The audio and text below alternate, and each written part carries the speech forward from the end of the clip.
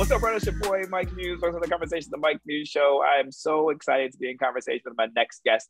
I've had the chance to watch this gentleman's career, and I've been a huge fan of his for so long. I mean, you've seen him from every single program on television to Broadway. I mean, all the way from the Five Bloods to Scandal.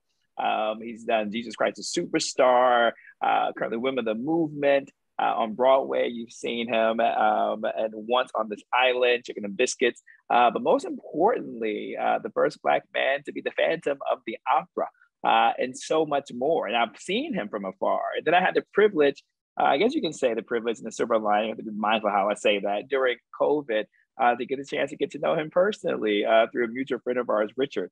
And Norman Lewis is just such an amazing human being that is decent beyond his talent and his vocal ability. And so, ladies and gentlemen, the Mike Muse Show, it's an honor that I welcome Norman Lewis to the show. What's happening, Norman? Hey, how are you? And Muse, right? I wrote the checkout perfectly, right? Muse, M-U-S-E. You got it. Yeah. As long as you get the right spelling, that's all I could ever ask for, Norman. But this day and age, man. Audience, I was confident you'll see this when it goes up on YouTube. For those of you who have to wait until YouTube, Norman is matching perfectly with his bookshelf behind him. I mean, Norman, how did you do it? I mean, tell me your thought process behind that. After, reading all these books, it's and then looking at the color scheme, I said I had to throw on something that looked exactly like one of them, I mean, one of us is winning here. I mean, audience, in my backdrop is a basic hotel room of like some pictures, some art decor that I wouldn't have suggested, but nonetheless, we are here. Norman, congratulations, man, on all your success. I've had the chance to be with you personally, but I think I've always told you personally how much I've been a huge fan of yours, but I would never want a moment of opportunity to go by without acknowledging what an awesome talent that you are, sir. Thank you. I appreciate that. You're very kind. I'm very blessed. And, there's so many people out here that are killing it. And, I'm just happy to be in the mix. Yeah, you've had that kind of career. And I love, and my audience knows, I actually love talking to directors over thespians, but there are from thespians that I'm just obsessed over, and you're the one. What is left? I mean, for somebody who has such a storied career, I mean, you've done it all. I mean, to be such a historic role, are you able to take artistic liberties now as you go forward with your career and selecting the type of roles and things that you want to do? I think that there's a little bit of that. I have a little bit of some choices I can make. There are certain things that I can say, yes, I will do, yes, I won't do. And I have done that in some cases. But, in the beginning, it's one of those things where you just kind of take everything, because not only are you trying to fulfill your artistic side, but you're trying to pay the bills.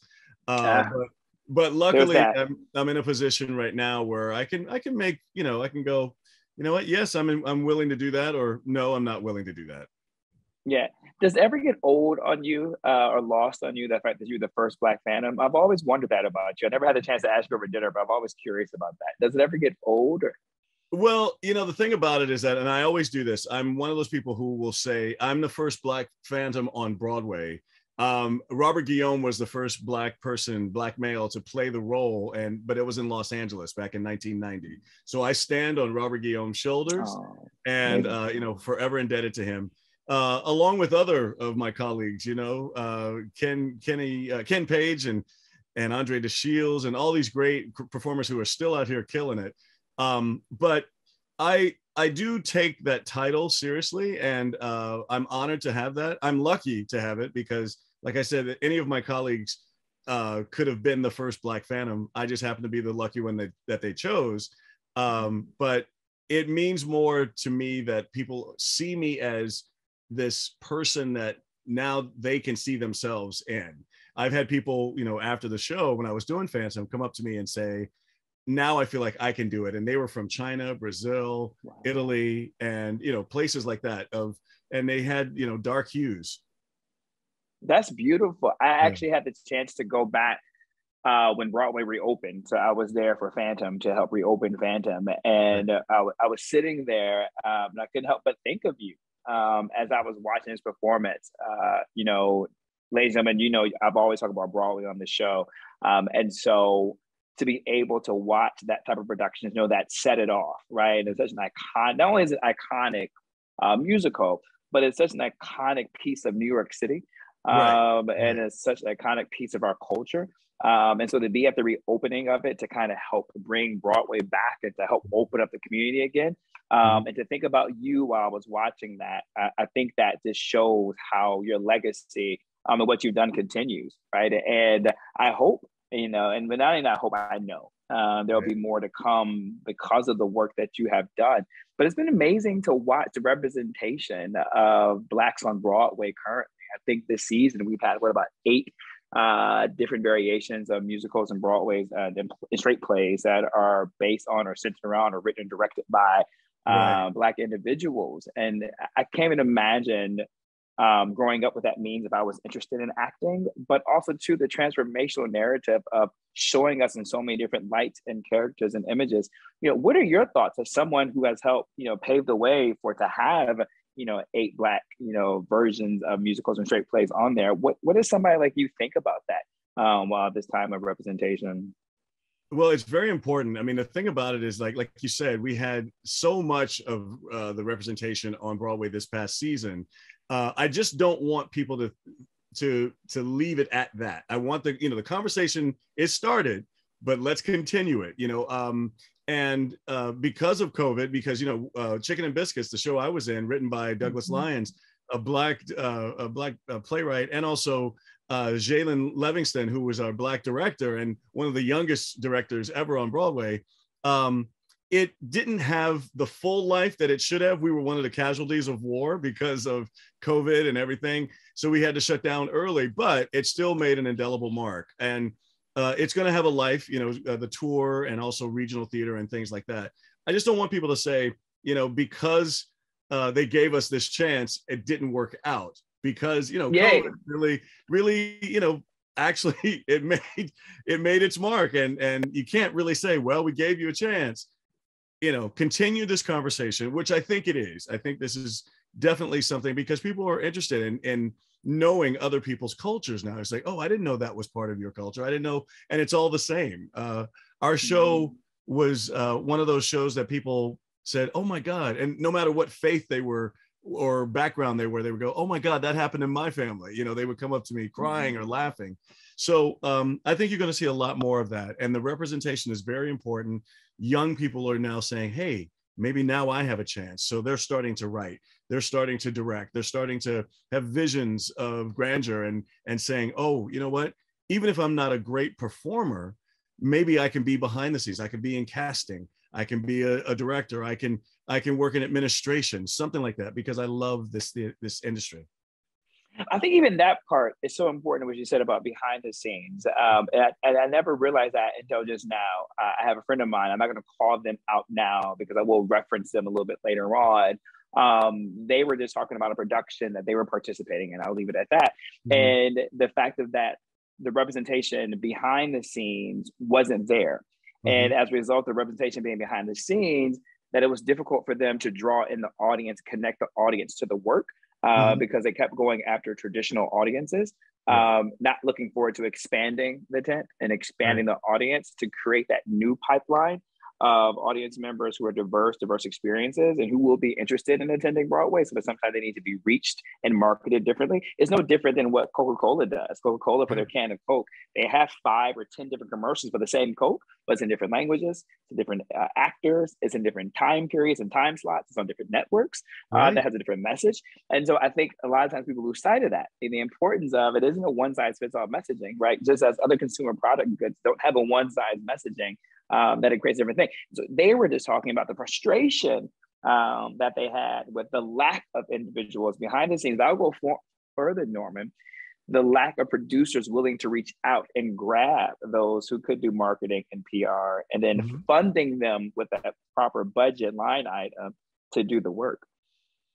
No, you hit the nail right on the head. The thing about it is, like, I'm in once the George Floyd situation happened and all the, Breonna Taylor and Ahmaud Arbery, all of that, everybody was at home in the pandemic and they saw it. They saw it live. Thank God for for video and cameras and things like that. So people could not get away from it. So you can't dispute what had happened. So we started, there's what we call ourselves the OGs of the theater industry, the OGs of the Black OGs. We got together and we created a united front called Black Theater United, BTU. And so we talked about these issues, and we've had several things that we've been putting together. And one of them was to have a summit with producers, theater owners, creatives, union members. And we created this, what was called the New Deal. It's kind of like, I don't want to say it's the Constitution or anything like that, but it is agreements that we have come together, we put together. And there were some, people who didn't agree with everything. And there were some people who did agree with everything. And, but at least the conversation is being had. And like you said, we need people not necessarily on stage to show that diversity, but backstage and having the mindset, like, what's great right now is President Biden is nominating a Black woman to the Supreme Court. Let's have some diversity in a high position like that, so that way we can have equal sort of, legalities, if you will. Same thing with any industry. Let's have different voices say what they need to say. And because that's what we are, we're a melting pot. I mean, it goes to what you're saying. Because of the fact that everybody's rushing to have their post George Floyd moment, a lot of people are rushing to. I won't use the word rushing. I should probably say people are intrigued now about understanding about the importance of diversity and existing, and where do they fit in during this post George racial reckoning moment. That plays are going up, which is fantastic. And to your point, in which I was talking to another group of Black producers and directors and playwrights, and their challenge, Norma, has been saying that. And I think that's why I'm leaning into it. I just don't want to never miss the opportunity to help advance this conversation on behalf of you guys. And it's just that as a result, like, hey, we threw up some plays, like, as you said, it didn't work out, so why should we do it again, right? And the challenge of that is, are you setting them up to win, or are you setting them up to fail? Because if you don't have the proper backbone, as other straight plays may have, right, that has the proper marketing budget, that has the PR. Because let's be honest, and I do work for Disney with ABC, so I am aware that even they are having challenges too as well. We're just in COVID still. We're still in a pandemic. So they need to do what they need to do to make sure the seats are filled for even those properties that are heritage properties, right? And so why wouldn't a new play with a new playwright, maybe new cast, they need that same support. It makes me, Norman, just think about something really interesting. I'm a big fan of history, and there is this resort town. It's no longer, but it's called Idlewild. It's in Michigan, and that's where all like the Black middle and upper, as you know, Black middle class and upper class you go to. But right during the Civil Rights Act, when they passed, the Blacks made a decision right when they were thinking about doing the infrastructure of Idlewild, sewage, water, pipelines, that kind of stuff. And they said that we must go and be able to populate areas like in the Hamptons, Sac Harbor, the Vineyard, the Inkwell. Because if we don't go and populate, then they will say, what did we do it for? Why did we even pass the civil rights legislation? Because they don't have an interest in coming. And so it just puts me in the minds of this conversation right now is like, if you don't give us a proper infrastructure, then they can say, why did we even push to have so many on when it wasn't there? To kind of advance this conversation, I think there's something about, I remember a playwright, Dominique Maruso. She just did her play, The Skeleton Crew. Black female player. I went to college with her, full disclosure. And on the insert, she had an insert, Norman. In the insert, she said almost instructions, but she gave instructions to be themselves. She says, if you feel you need to ooh, ooh. If you feel you need to ah. If you feel you need to clap, laugh, laugh. That she said, I want you to engage and react with the cast and with the actors and make this a dynamic of play. And I thought that was such an interesting way to invite the audience, to be part of this transference of energy. But I think it was also something to say that you are welcomed here, right? What is your thoughts on that? I'm curious. That was my thoughts. That's part of my culture. Like I grew up in the church, so it was always the call and response. So if you felt like saying something, you did, you know what I mean? And so for me, going to the theater, a lot of times I have to hold myself back because no one else is doing anything, because sometimes I want to say, yeah, or, whatever. But I think sometimes people just need permission. When in point in case, or case in point, I should say, case in point, when we had Chicken and Biscuits audiences, a lot of people, because there was a lot of Bible passages and verses that were being said, and some people would say the verses with me because I was a pastor, and they knew them. And it was like, that's right, that's right. And then so people who are not used to that were sitting beside them, and they would go, okay, I guess we have permission to, now say something as well. And so that it kind of grew on the audiences. And that's what we were hoping for, to keep cultivating that sort of feeling and atmosphere. But anyway, I think that's perfect. That's a perfect synopsis of what a culture understands. And yeah, if you do want to say ooh, say ooh. If you want to say ah. What I will say though, don't sing the song with the actor. Like, let the actor sing. Yeah, let the actor sing the song. I was just at the Tony Awards back in October this year. They had them at a special time, and Jennifer Holliday came on, and she was singing "And I'm Telling You," and it was the first time in a long time that she had been on the Tonys and singing that song. And there was a woman right next to me with her camera out, singing the entire song badly, horribly. And I'm thinking, I just want to say, shut up. Like, I didn't pay money to see you. I want to see her part. So anyway. No, you're on it. I went to go see MJ the Musical audience. So what he's saying, I'm going to double down on that. Right. So I went to go see MJ the Musical, and the whole back row, I swear to God, was singing along with every song. And there was only so many times I could turn my neck back, right? And at some point, Norm, they didn't care about me or my neck, right? And I was like, fair, I can't take out the whole back row and tell them to leave. But I mean, it's just a time and a place for that. Like, one little word or two, great. But literally, Norman, they gave me verse, chorus, verse, and they might have even done the bridge. They might have even done the bridge. And wrong. Loud and wrong. Yeah. Loud and wrong. But let me tell you, audience, who's going to be loud and right. And that is going to be Norman Lewis this Friday coming up. Norman has a solo performance at Carnegie Hall. That's what I'm saying, Norman. Like, I just think that your career has just been so incredible. Like, the idea that you've been able to play these incredible characters on Broadway, and then also too to be on screen, and then now you're at Carnegie Hall. I mean, you're talking to somebody who is just an untalented musician, and by that I perform in the marching band. Was in my church choir, so this untalented, right? And so understanding of what is required to be on Broadway and to be on Carnegie Hall. I mean, I can't even imagine what is that like. So one, congratulations. Thank you. And then two, tell us what can we expect from this solo performance of yours? Well, I'm honored by that too, and the fact that I'm at Carnegie Hall. I've performed at this hall many times with other people. There was part of a celebration or something like that, and so I've been in this hall before, but never having my own show. And so what this represents is I'm the guest of the New York Pops. Stephen Reinecke is the conductor, the maestro, and he's a friend. And so we put together this amazing show. I come out around 4 different times within the show. There's 2 acts. And then, I get to sing a few songs within those 4 little vignettes. But it's songs that I've done over the years, shows that I've been in. And also the orchestra is going to play orchestral suites, what they call suites, just instrumental.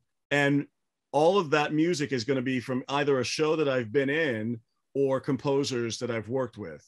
And so it's going to be a night of just my career, retrospective of my career, and a few little surprises here and there. But for the most part, singing a lot of the songs that I've, that I'm known for. Life isn't bad. I mean, life ain't bad. Life ain't bad. This to be on Carnegie Hall performing multiple times, as you said, but to do your own solo performance at Carnegie Hall is I mean, is this a dream? I'm so happy as if it's my dream, right? I'm like, oh my God, that's just so amazing, man. Can you tell us a little bit of some of the songs, or is those all surprise? No. It's definitely. I'm definitely gonna, music of the night. I have to sing, Oh from. my God, you have to. Otherwise, Yeah. there'll be a That's riot. from the Phantom. We may not be familiar, just in case. Right, from Phantom of the Opera. Otherwise, there'd be a riot if I didn't do it. Oh I'm my gonna God, do a revolt. a revolt. Also, I got Plenty of Nothing from Porgy and Bess. Stars from Les Miserables. Oh my God. Being Alive. I'm doing that one. I'm trying to think. A little bit from Once on This Island, a couple little snippets from that, and Little Mermaid. So it's yeah. Wow. What a blessing. Yeah. Audience, you're in for a treat. Run and go see my guy Norman Lewis Carter. I cannot. I mean, he doesn't need my validation or support. I'm just obsessed. So I'm gonna say roll and run. Like I can't underestimate. I mean, just listen to this man's voice. This is speaking voice annoys me how smooth and velvety it is, right? Like, aside from my hollow, high-pitched voice, no matter what I do to modulate it, I could never get it as smooth. Like, your speaking voice is equally as good as your singing voice. You are annoying, sir. Annoying. Oh, okay. So I'll pay you some more money for that one. I appreciate it. Yeah, I mean, for God to bless you with like that type of talent, singing and a speaking voice, the ability to coordinate with your bookshelf. I mean, come on. Like this life ain't fair. My brain. Norman, before I let you go, I do have one question because I am curious about that. Like I've always been interested in voices, and I'm joking about it, and I'm fine. I had enough therapy.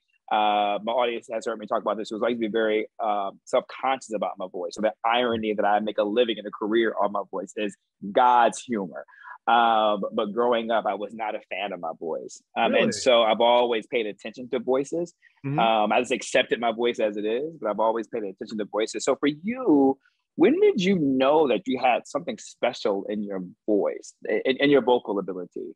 When did you recognize that? Because I mean, I want to say, Norman, like, there are certain singers, and then there are certain singers who are apart from other singers. And this isn't any dismissiveness towards other singers, but there's some singers who have such a beautiful characteristics to their voice, whether some of it could be raspy, which is still beautiful, whether some of it has range and multiple. I mean, there's so many different characteristics, but yours is set apart. It's just so smooth and buttery and velvety and consistent. Like it's an amazing the way that your voice is. So when did you recognize that?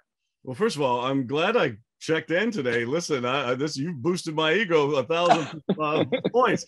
But by the way, you have a great voice. I don't know what that is, but I don't know what you're saying, but I'm going to let you have that. But you have a great voice. Thank you. I would say, I don't know. I mean, I just knew that the people that I admired growing up, as far as singing, were the crooners. And so, Dean Martin and Old Blue Eyes and Nat King Cole and my favorite, Johnny Mathis. I never tried to imitate them, but emulate them. And so I always wanted to have like this sound when I hit a note to make it the best sound that I could make it, whatever that meant. And then, getting into musical theater, then portraying that and acting that song by saying the right words and the intention, but also trying to make the sound. So it's gosh, it's so much going into that. So I've always just wanted to I don't want to say sound pretty, but I always wanted to sound the best that I could when it came to that, because I knew that would make people feel a certain way. And, it's a gift. And I know people say that all the time and it sounds so kumbaya, but I'm just holding this for as long as I can. It's a gift that's been given to me by a higher power, and I just try to take care of it. And the longer people want to hear it, the more I'll give it to them. That is beautiful that you recognize your voice. It's interesting you say that. Well, one, yes, and people are always going to do that. And I want you to rest easy, Norman. I'm not going to call you out like Richard White does to perform on the Mike Muse show, because people got to pay for you since you have a performance coming up. So don't preach to that. Sniper. Yeah, the snipers. So those snipers. So don't worry about that. So you can rest easy. But I think it's interesting. I always talk about, not as if it's my idea or my concept, but we always talk about, when someone has an art piece on their wall, that they don't never actually own it. They're just the custodians of it, because when they die, it just gets passed along for the provenance. Right. And so I think I never heard someone talk about their vocal cords as if they're a custodian of the vocal cords and the custodian of their gift. I think that's a very interesting perspective that you have. And I think that's probably why God gave you the beautiful gift and voice of song that you have. So cheers to you, Norman Lewis. Thank you. Ladies and gentlemen, please make sure you go see Norman Lewis this Friday at Carnegie Hall for his first solo performance. I mean, this Black man just keeps making history even in March. Exactly. There you go. It's Black History Month every month. Yes, yes. Norman Lewis, thank you so much for coming to the show. I look forward to having you back as many times as you will be welcome to come back on and want to. Thank you, brother. And listen, we got to get together again. We got to hang out. I would love that. Yes. Let's do that. I would love that. After March 4th, I can drink again. So let's go. It's perfect. And listen, martinis on me this time. Okay, let's do it. Let's do it. All right, Norman, I'll see you soon in the city, baby. All right. Bye-bye.